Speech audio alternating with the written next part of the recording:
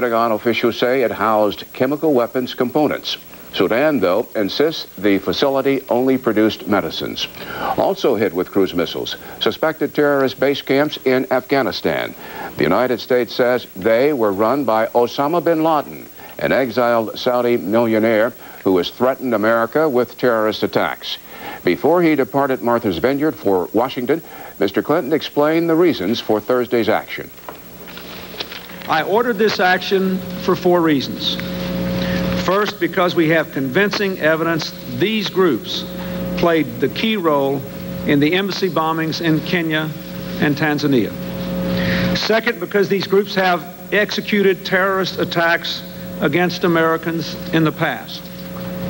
Third, because we have compelling information that they were planning additional terrorist attacks against our citizens and others, with the inevitable collateral casualties we saw so tragically in Africa. And fourth, because they are seeking to acquire chemical weapons and other dangerous weapons. Terrorists must have no doubt that in the face of their threats, America will protect its citizens and will continue to lead the world's fight for peace, freedom, and security. Key United States lawmakers are commenting on the attacks. Senator John McCain, a Republican from Arizona and a Senate Armed Services Committee member, spoke to reporters a short while ago. I regret the lack of consultation with Congress. This is a very significant step.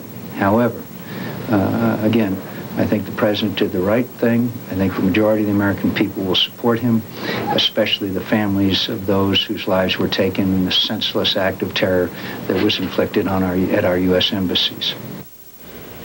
President Clinton is expected to say more about the attacks in about a half hour.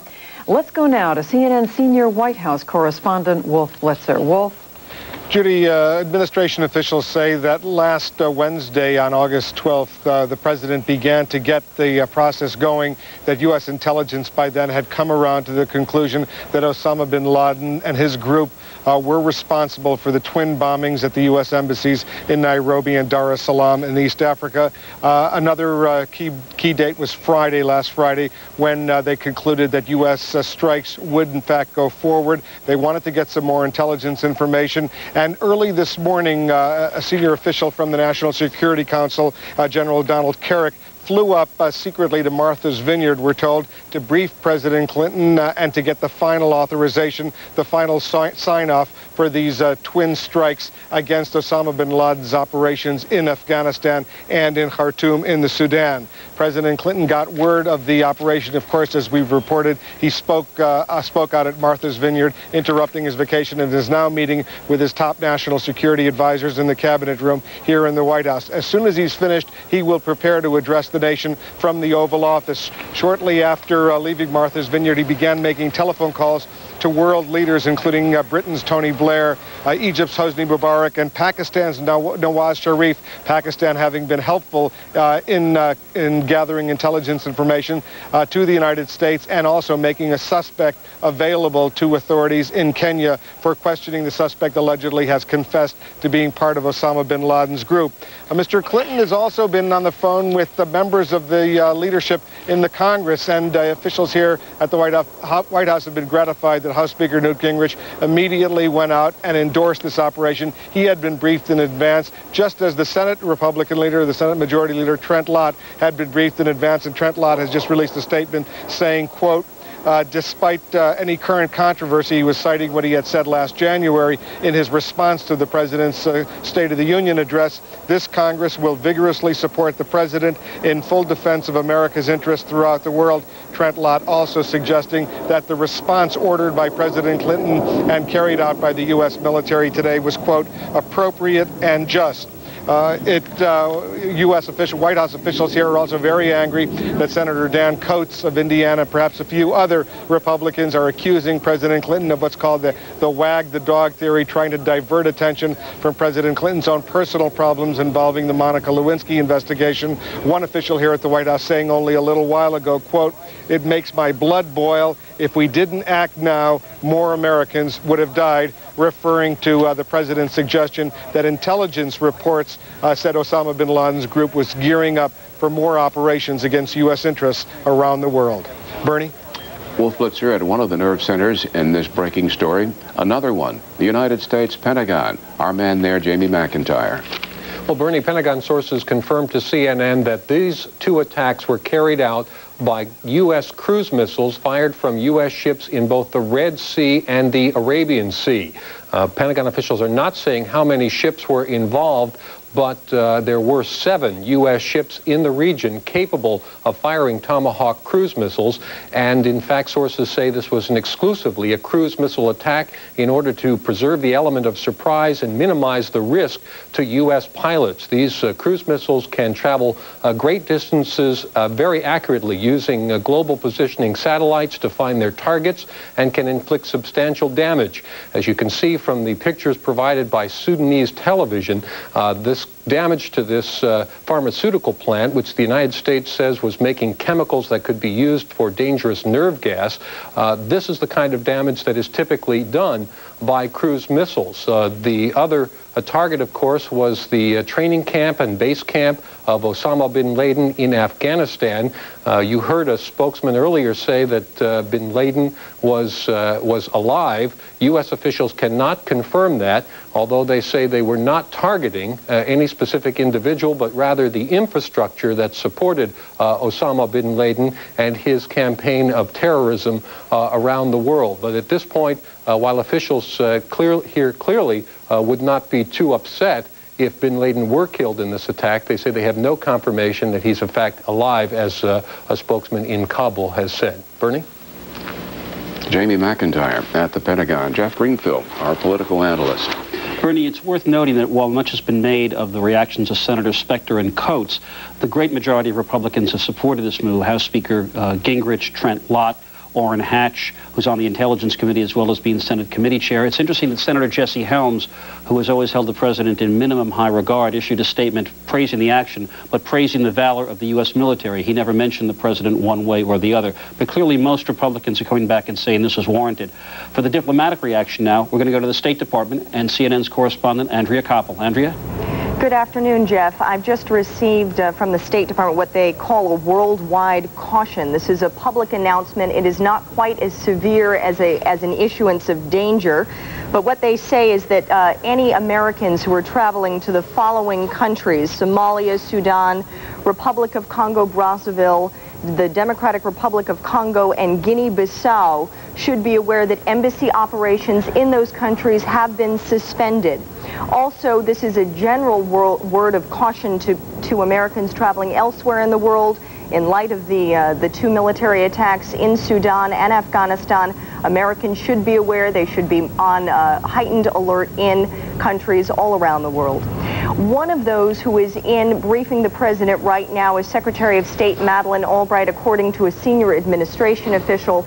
Since the very beginning, Secretary Albright, essentially since the Saturday after the bombings, has been involved with the other members of President Clinton's national security team in trying to formulate the what do next.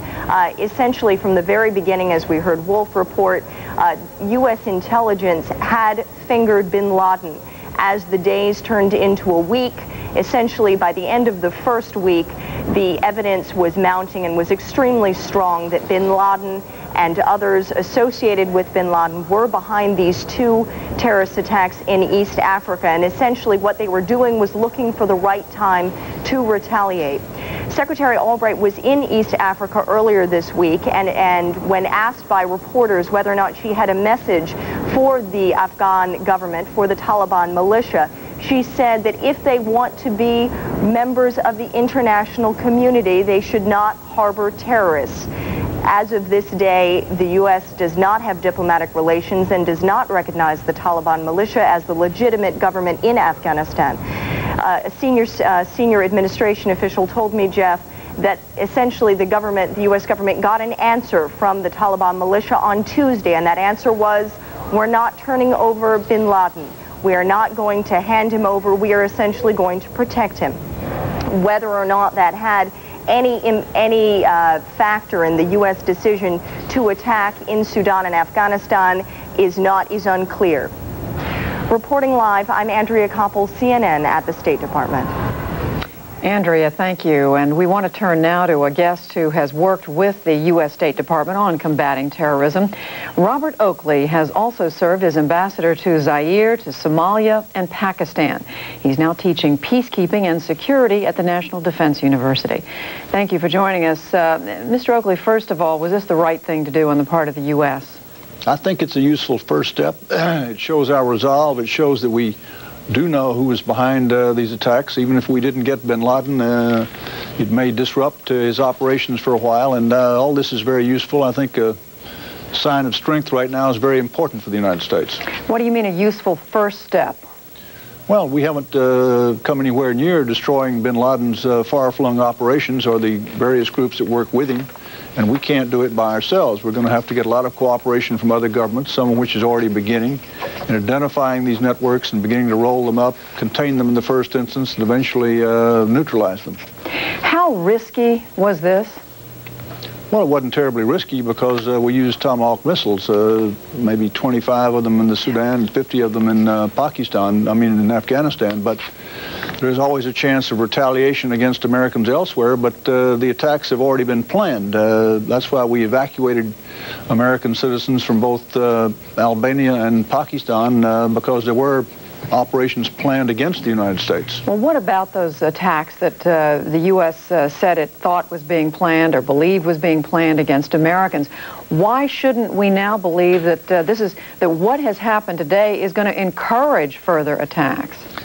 I think a demonstration of strength of this kind will discourage them. It won't stop them, but it also will encourage those who want to work with us to stop these things because it is a multilateral, multinational effort. We can't do it by ourselves. We learned that in the past. We had a similar situation in the mid-1980s with a lot of terrorism coming out of the Middle East, supported various times by the Iraqis, the Syrians, the Libyans. We bombed Libya, which produced a marked diminution in terrorism coming out of Libya, and it generally had a good effect, but it takes a long time to do it. We stepped up our attention to the peace process at that time. We provided more protection in the Gulf for our friends. All these things have to go together as part of a long-term effort to really get at the terrorist threat. You're aware of the criticism, or the whispers at least, that are already taking place, that there may have been a political motive here given the difficulties the president is experiencing right now. Are you absolutely persuaded that this was a justified move? I think it was. I don't want to get into the wag the dog syndrome, but I think this is something we needed to do for lots of reasons we've already talked about. I think also that there's going to be a little controversy about the pharmaceutical plant in the Sudan. As I understand, it was one which is dual purpose. In other words, it could have been converted to the production of chemical weapons. Whether it was doing that or not is not known. Therefore, there'll be a lot of controversy about whether that was the right target or not. Mr. Oakley, this is Jeff Greenfield. What about the other side of this? Do you put any credence in the idea that a president weakened by domestic politics one way or the other does in fact encourage people abroad to take action? That's why I think a sign of strength on the part of the United States was badly needed. We've not shown much resolve in diplomatic issues or military issues in the past in terrorism, and I think it's time that we did stand up and showed our resolve. All right, Robert Oakley, thank you very much for joining us, and our continuing coverage of today's strikes by the United States against Libya and Afghanistan will continue in just a moment.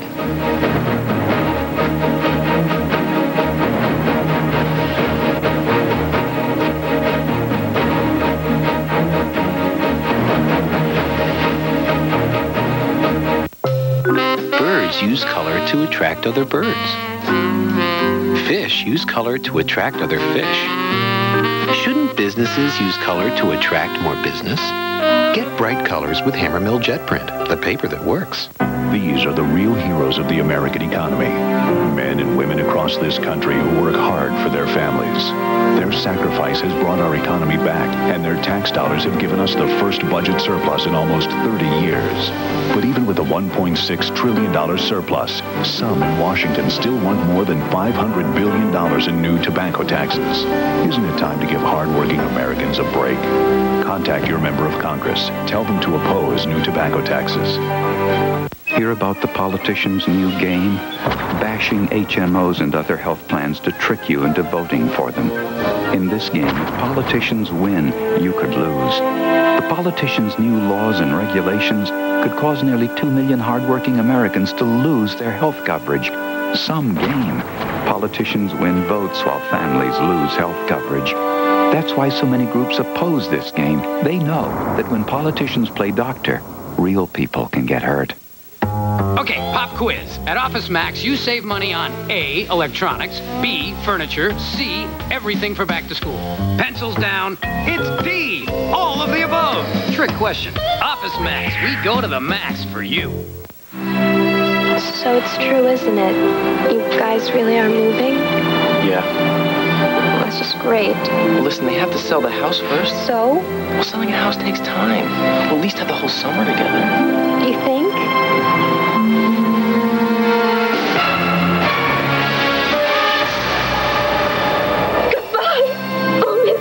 Our magazine helps shape your home. We can help sell it, too.